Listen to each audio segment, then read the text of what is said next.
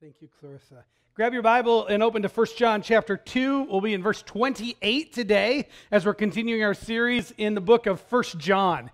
And so if you haven't been here for any of the other sermons, don't worry. I'll get you caught up and you'll know kind of where we are and what we're doing in there. So 1 John chapter 2, verse 28, grab a Bible around you, your scripture journal that we have passed out in past weeks, or grab your phone, whatever you need to do to get your eyes on a page. We'll be looking at the English Standard Version, but I'm just happy for you to have your eyes on any page, any version. So, all right.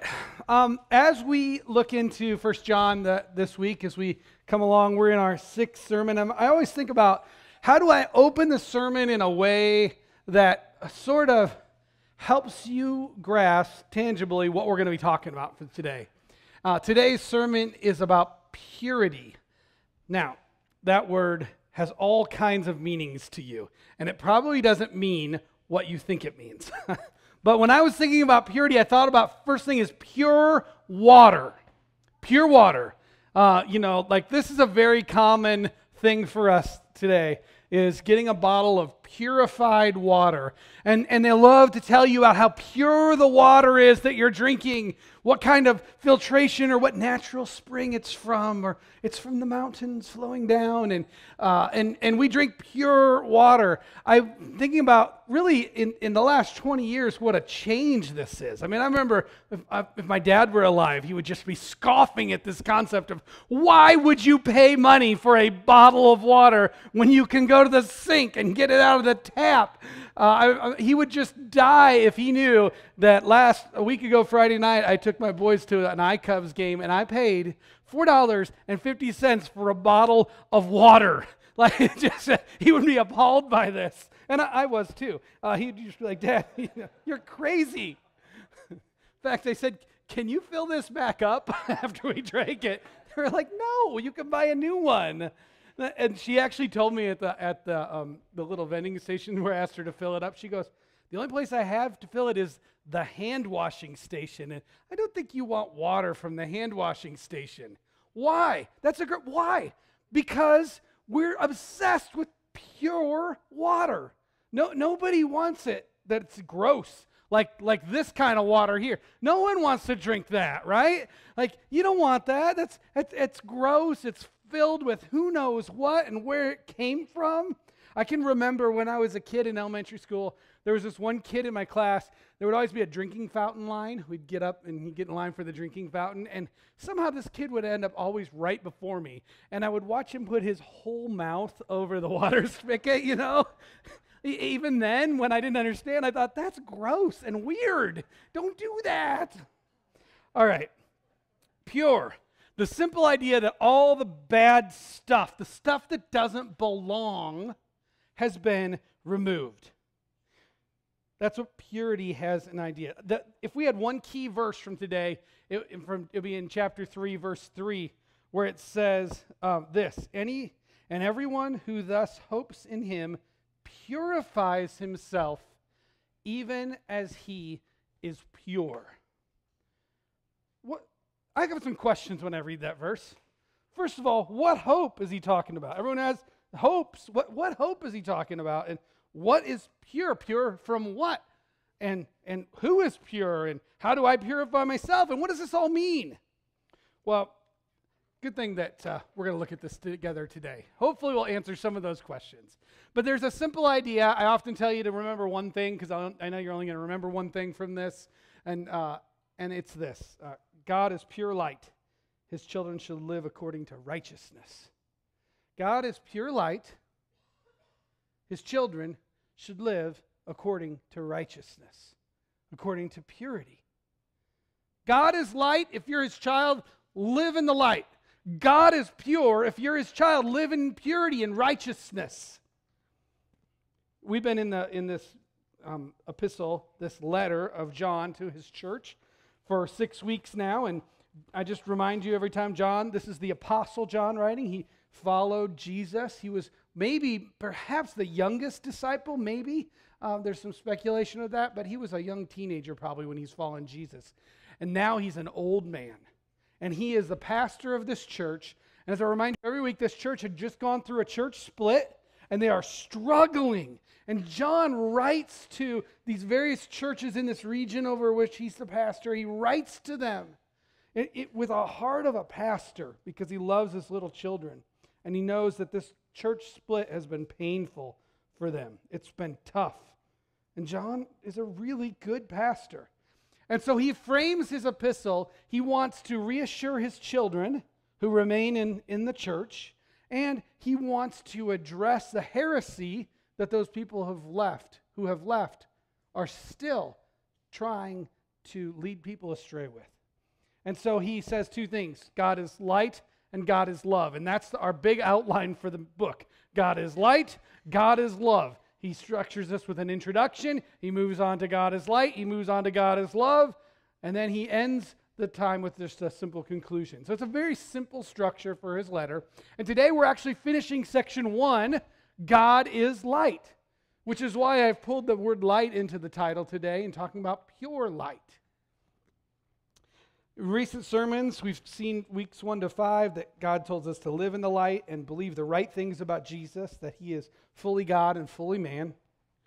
Today, in this last section of sermon in section 1, we're going to see that God is light, which means he is pure, and we should live like his children. God is pure light. His children should live according to righteousness. And so, like John often does, he says, this is who you are, and this is what you should do. It's a very simple outline. In fact, I have used that outline multiple times in 1 John already. This is who you are.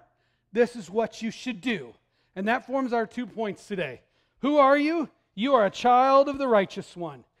Who you are should impact how you live. You are a child of the righteous one. That's the first thing I want you to know today. And so let's look at our text as we look at this first point together. Verse 28. And now, little children, abide in him. Now, you see that word abide there. John is linking us to last week's sermon. Last week we left it with just as he has taught you, abide in him, remain in him, stick around. That was the point from last week. And John just links us right to that same thought.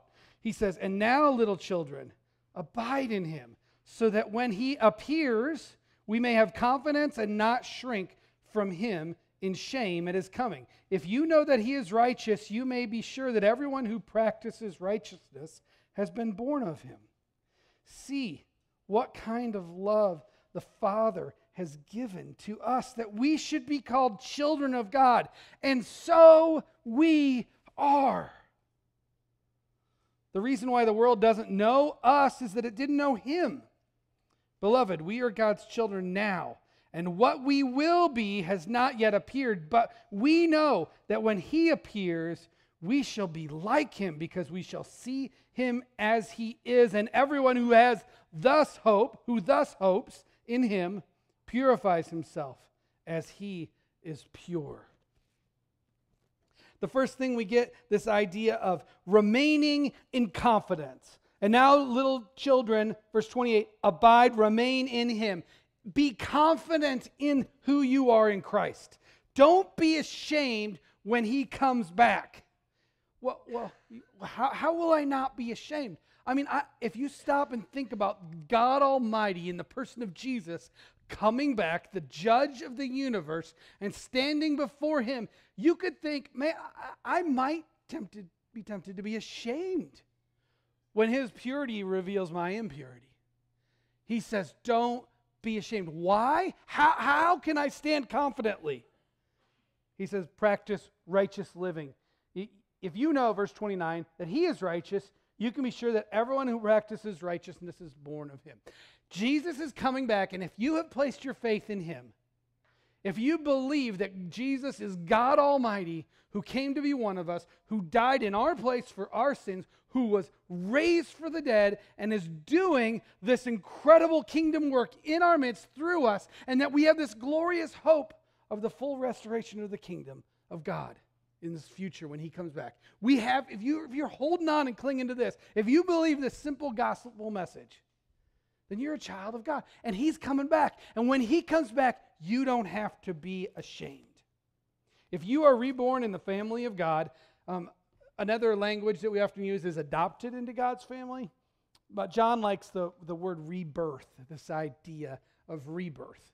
But the idea is you've become a child of the Almighty God, the Father. You are His child. If this is true, then you should live according to the principles of the Father into whose family you've been adopted or reborn. That way, when He comes back, you won't be ashamed. When I was 17 years old, as a junior in high school, my mom and my dad had a business trip in Europe, and mom and dad went together. And so they flew off to Scotland, and they left me, a junior in high school, home alone. My brother was off to college. I think it was me and the dog. And you know what? They pounded it into my head that they were trusting in me to be responsible. And I got this, right? Like I felt the weight of it, the weight that they placed upon me to be responsible. And so they left me home for 8 days, and it went great. Got myself to school on time, got myself to work on time, did the whole day, left me a whole list of things that needed to be done, did them all, dog didn't die, like it was great. And when the day came for them to come home, I remember being excited. I was excited to say, look, I did everything you asked. I lived like you wanted me to when you were gone. And they came home, and I was not at all ashamed. I was excited to see them. A year later, my senior year of high school, Dad has another business trip to Scotland. They go again. They leave me with the same instructions, but now I'm a senior, and like many seniors, my head is like I lost my head. Like I don't know where it went. Like it's happened to many 18-year-olds. You just lose your mind. If you're 17 or 18-year-old, you don't know it yet, but you lost your mind. Okay, and so you'll realize it later. And so they go, and like I think I got this. Same instructions, same deal. I had a party at my house while my parents were gone. And my friends, they were good kids, right? We didn't do anything crazy, but we had a party. And I remember a couple of my friends got out of hand. Mom will tell you this is true. They were running around my house like crazy. They slammed into the bathroom door and busted it down the middle, right? And so like the door frame of the bathroom is busted. And nothing ends a party sooner like you are dead, right? Like all my friends were like disappeared. Just boom, they were gone. And I'm left standing there in the door frame trying to think about how can I glue this together so my parents will never know, right? Like right out of the Brady Bunch. And so I'm trying to figure this out, and I'm holding some like splinters and pieces, and then I just drop them.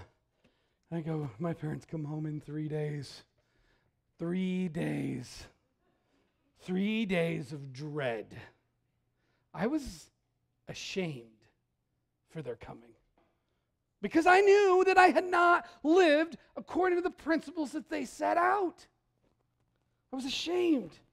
I did not act with the best interests of our family in mind. I did not act like a Brooks. I acted like a teenager who lost his mind. John's point is this.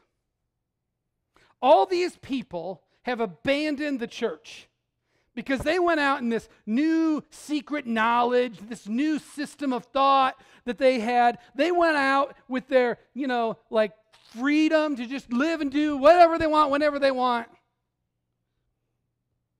And they weren't living like a child of God. And John says that's because they aren't. But you are.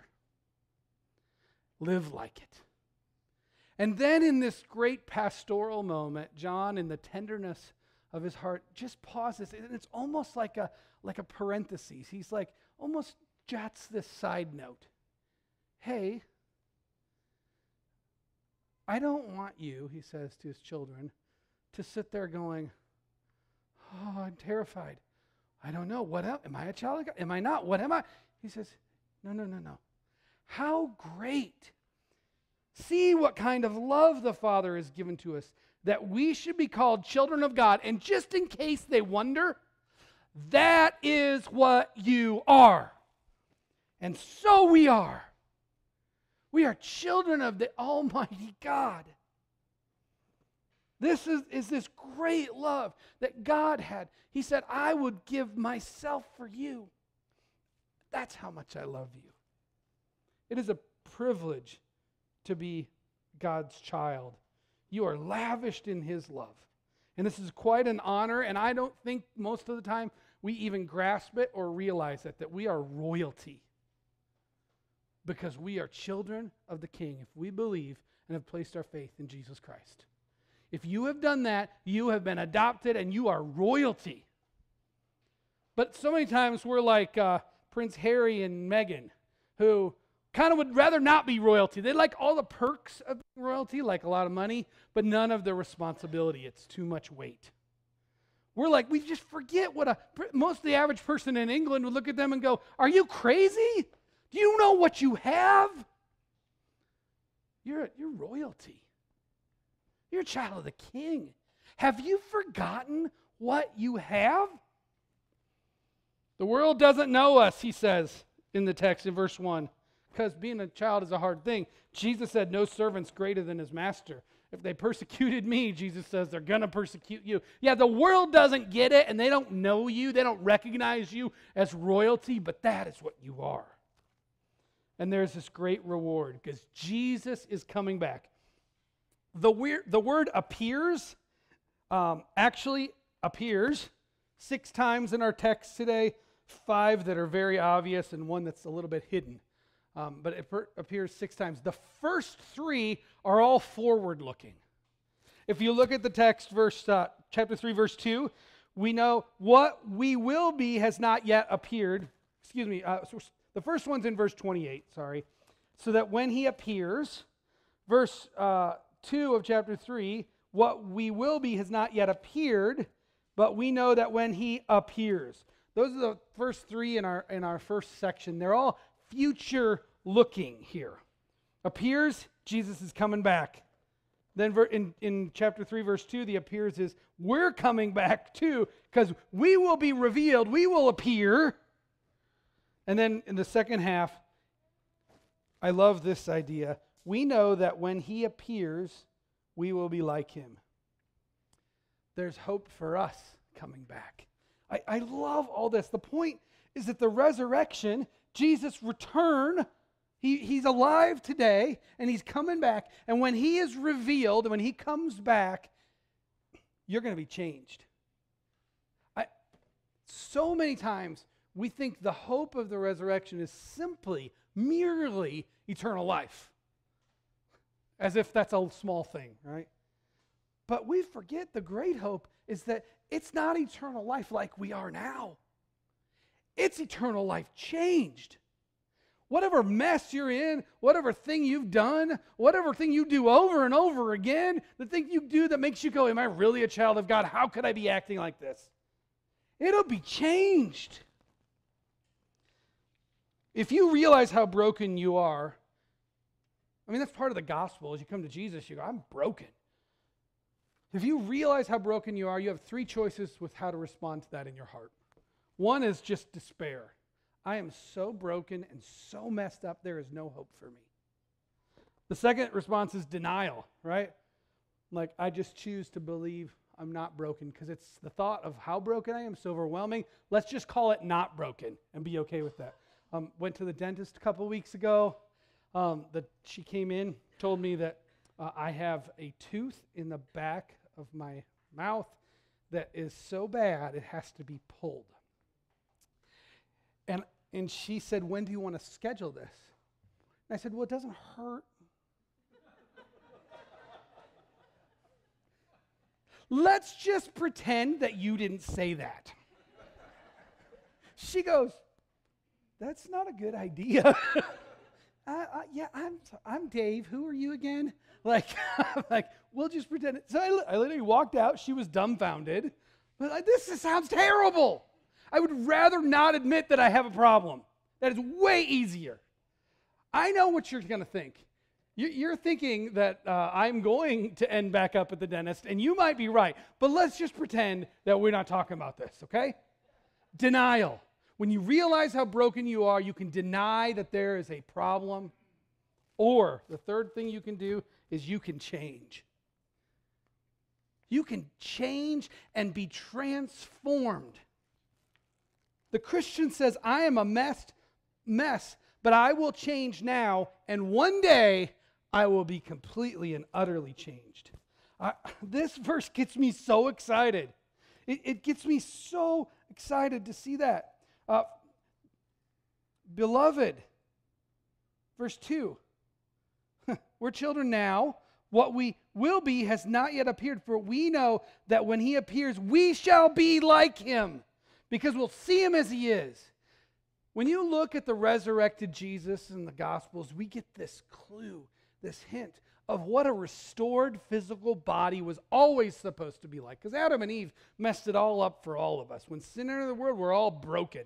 Whatever physical problem you have, it's sin. It's a result of all the brokenness that we have. But the hope that John gives us here is that one day you're going to see Jesus and you will be changed. And all your emotional brokenness will be healed. And all your physical brokenness will be healed. And all the garbage that you deal with will be healed. And you'll be like Jesus. Because you are a child of him. There have been so many times where I've just cried out, Jesus, I can't take my sin nature anymore. I'm so broken. Come, Lord Jesus, I long to be made. I long to be pure, even as he is pure. Everyone who thus hopes in him, verse 3, purifies himself as he is pure. There's a passive and an active aspect to being purified. The passive aspect acknowledges that you can't do anything. You are helpless, and it has to be God working in you. And yet, we still have a human responsibility. We have to say, God, I will let you change me by saying no to the flesh and saying yes to the Spirit. God is pure. You are pure because you are his child, and yet you are becoming pure, and you will be pure. It's this past, present, future. Jesus died to make you pure. You are in right standing with him. You are being purified right now. You should look more like Jesus than you did a week ago. And you are going to be made whole and perfect. It's this aspect of our salvation. We keep fighting to be pure, knowing that in the future we will be completely like him. Don't let Satan make you doubt your status as a child of God. That is what you are. And don't quit trying to be pure. God is pure. Only he can do this, and he will be doing this in you. Who are you? You are a child of the righteous one. You are pure, and you are becoming pure. That is who you are. Now, I said there are two things. What do you do with that? This is what is true about you. You are his child if you have placed your faith in Jesus Christ. This is who you are. How should you now live? And that's the second thing. Well, you should practice righteousness. If you are a child of the righteous one, you should in fact practice righteousness. If you are a child of him, you should not sin. John moves from reassurance now to conviction. I love that he does this. He goes back and forth. He says the kind, reassuring thing that we need to hear in that moment where our hearts just need to engage. And then he goes, oh, by the way, let's talk about how you can become pure, because you got issues. And just when you're feeling like you can't go on and you can't stand up under the weight of the conviction, then John goes back and he goes, but I want to remind you of who you are. You're a child of God. I just love his pastoral heart in his epistle here. John wants to move from reassurance to conviction now. He's going to say the hard thing. And so this second part, I want to read it, but as you read it, it's structured around this phrase, practice of sinning. You're going to see it 3 times. Verse 4, everyone who makes a practice of sinning, there's the first one, and it's always coupled with a practice of righteousness. Everyone who makes a practice of sinning also practices lawlessness. Sin is lawlessness. You know that he appeared in order to take away sins, and in him there is no sin. No one who abides in him keeps on sinning. No one who keeps on sinning has either seen him or knows him. Little children, let no one deceive you, for whoever practices righteousness is righteous as he is righteous. Whoever makes a practice of sinning, there's the second one, is of the devil, for the devil has been sinning from the beginning. The reason the Son of God appeared was to destroy the works of the devil. No one born of God makes and here's the third one, practice of sinning. For God's seed abides in him, and he cannot keep on sinning, because he is born of God. He's been born of God. Verse 10, by this it is evident, there's our hidden word, it's the same word, appeared. This is evident who are the children of God and who are the children of the devil. Whoever does not practice righteousness is not of God, nor is the one who does not love his brother. Do you notice a significant change in tone here? He's just said, I want you to know you're a child of God, but I need you to know and understand that all of those who left us are in this practice of sinning. Let's talk about that. The first practice of sinning is in verse 4. And he says, what is this? Well, the practice of sinning here is lawlessness. He's not necessarily referring to the Mosaic law, the Ten Commandments. He's referring to here a general practice of rebellion against God. This is God, I refuse to do it your way, I will do it my way. I mean, this is the great rebellion of Satan. He said, I will not submit to God, I want to be God. This is the great rebellion of Adam. He said, I will not submit to God, I will do my own thing. This is the great rebellion in 1 John, who these people who had left it said, sin isn't a thing. We're in charge of deciding what's sin and what's not. This is the great rebellion of our day. Sin isn't a thing. I'll do it my own way. The practice of sin is lawlessness or rebellion. But what happened? Verse 5. You know that he, Jesus, appeared. Now we're in the past tense. Now he's talking about not the future hope of Jesus appearing, but the first time Jesus appeared. When he came as a baby and he grew up and he lived here on earth and he spread out his arms and died for us. That appearance. And he said, this is the past. This is about the cross. And John says to them, you don't have to deny your sin. You don't have to live in rebellion. You can be forgiven of it. And so he says no one keeps on sinning. John has in mind here the person who no longer cares that they are sinning. This is an unrepentant person. The person who makes a practice of sin is denying that it's rebellion against God. I deny that there is a God. Or they will say God's highest goal is that I would be happy. God's highest goal is that everything would be about me. So I can do and live however I want. If you're a child of God, you say, no. My life is not my own, and I gladly and joyfully submit to the God of the universe who gave his life for me because I'm his child. So you don't make a practice of sinning because you don't want to be living in rebellion. The second phrase, the practice of sinning, you'll find in verse 7 and verse 8. Verse 7, whoever practices righteousness is righteous as he is righteous. Whoever makes a practice of sinning is of the devil, for the devil has been sinning from the beginning. The practice of sinning in the second instance is the act of the devil. So the first practice of sinning is the rebellion, and Satan is the chief rebeller. The second practice of sinning is actually the acts or the works of Satan now. John has in mind two roads. Road number one is a road that is tied and tries to seek the things of God. Road two is the road that is tied and tries to seek the things of the devil. John's so black and white. You're either this or you're this. There are no other options. Jesus came to destroy the works of the devil. There's our fifth use of this word, appeared. The reason the Son of God appeared was to destroy the works of the devil. The acts of sin, anyone who continues practicing sin is of the devil, and Jesus came to defeat and destroy the devil.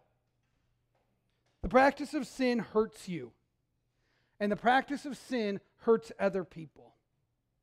In the current culture we live in, it says live however you feel best. But that's often self-destructive because that's just simply based on feelings. It's not based on anything else but feelings. The way I feel that makes me live best is best for me.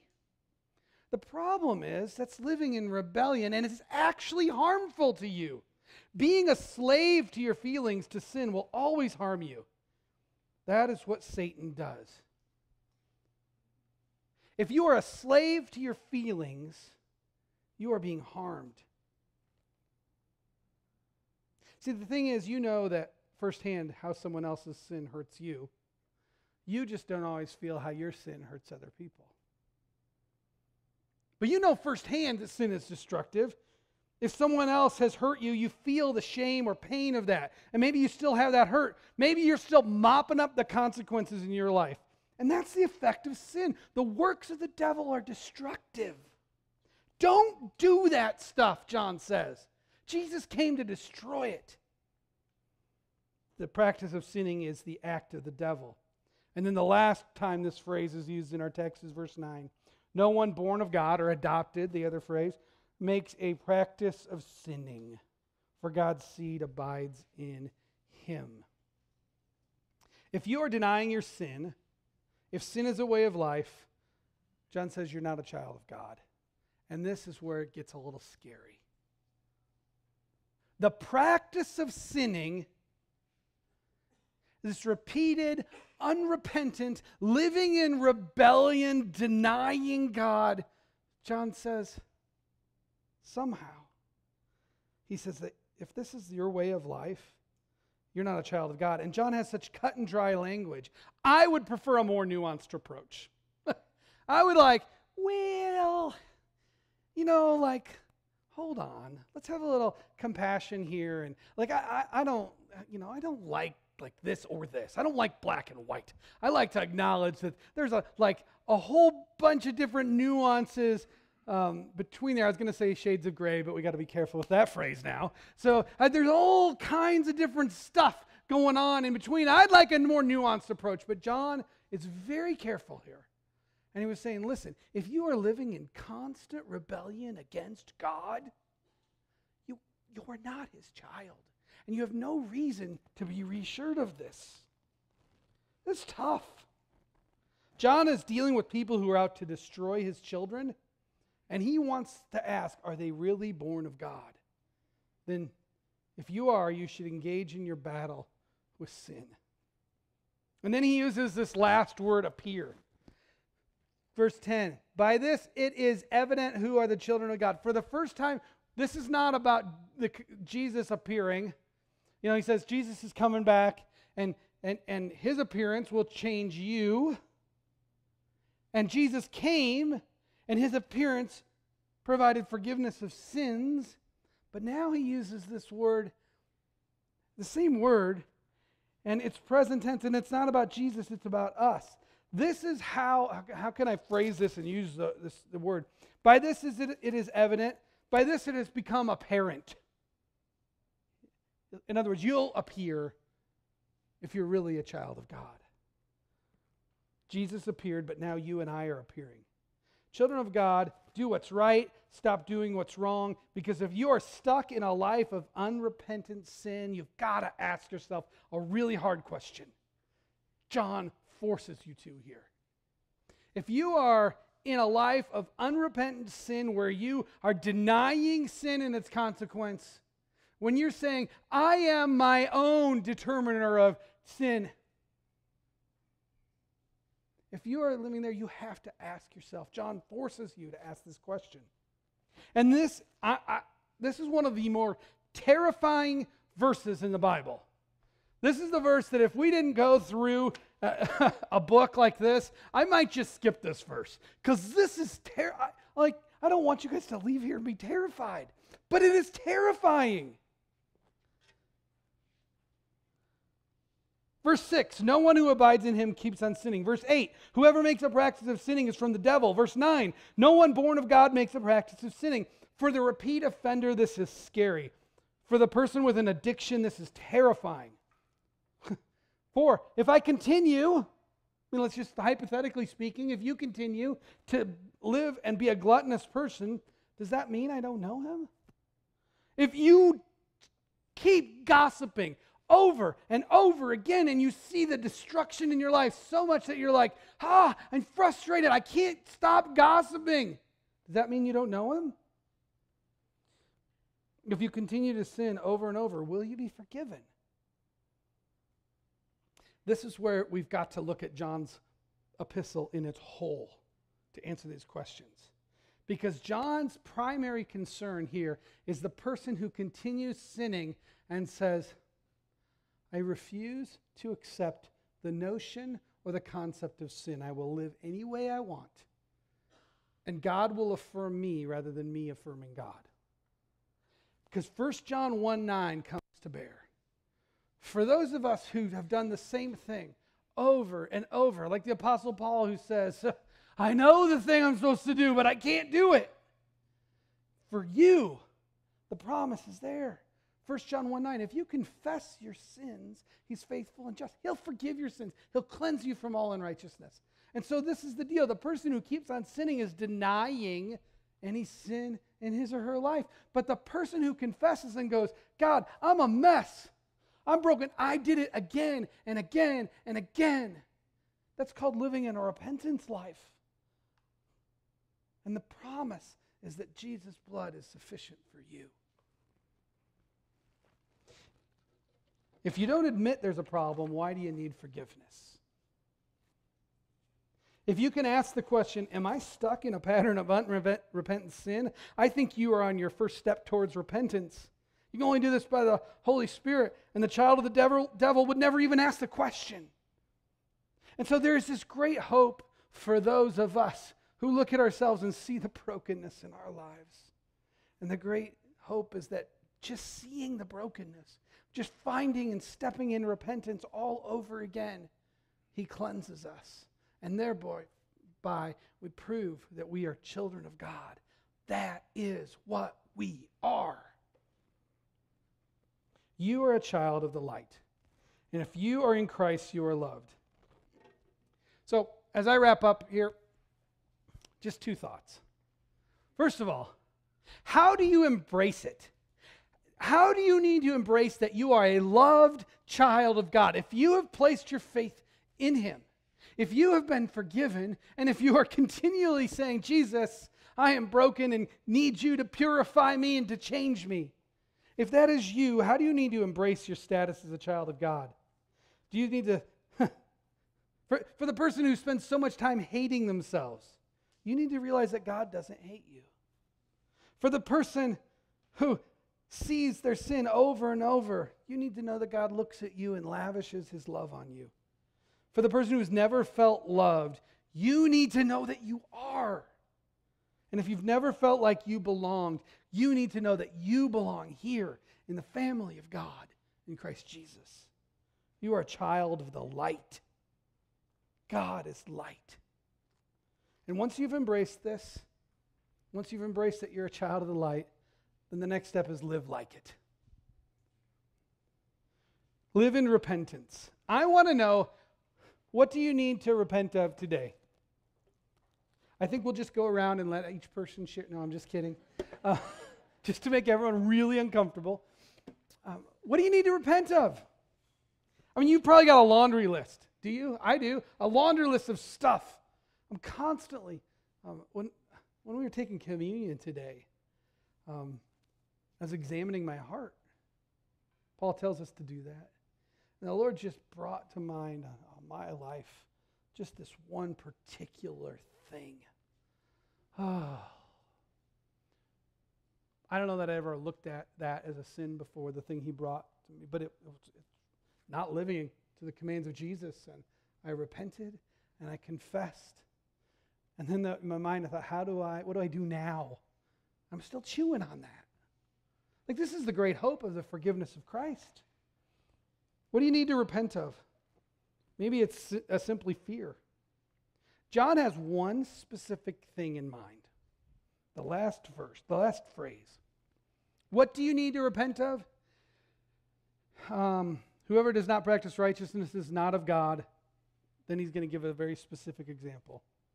Nor is the one who does not love his brother.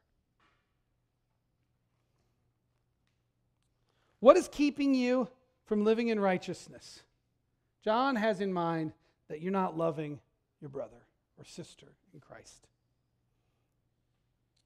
Is it an attitude of hard-heartedness or anger against one of your brothers and sisters in Christ? Is it an inability to forgive someone who is your brother and sister in Christ, but you just can't forgive them? Is it an inability to understand the implications of God's grace in your life? In other words, I've been forgiven, but yet I can't forgive my sister in Christ. Are you sidetracked and angry about something that isn't even essential to the gospel, and it's keeping you from loving your brother or sister?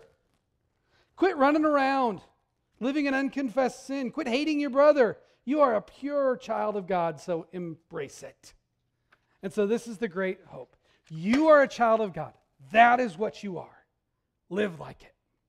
I end with this story, and if you have little kids, you can relate to this. You guys know I have a lot of kids. They're spanning many ages, 23 to 8. And at one point, we had 4 kids under the age of 5 in our house. And so a little insane. We survived it. But I remember at one point, Clarissa's like holding a newborn, and we got all these kids everywhere, and it's summer, and they're outside, and they come in at the end of the day, and they are dirty. Like, you know that kid stink that comes when they've been sweating all day and throwing mud at each other, and who knows what else, because the dog pooped out there, and who knows what's on them, right? Like, it's just gross.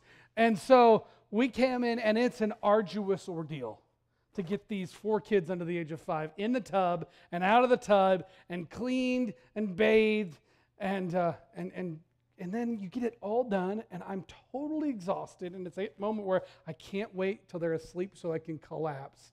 But this is the moment when they're all clean and they come out of the tub. Like, this is when I want to hug a kid, you know? Like, this is the moment I want to snuggle in with this clean kid, and so we're getting them all done, and I got all 4 cleaned and ready, and then where's the 3-year-old? Like, can't find the 3-year-old. It's not, we don't have a big house. It's a tiny little house. Can't find this 3-year-old anywhere. I'm like, where is the 3-year-old? Look around the whole house. Can't find the 3-year-old. So finally I look out back.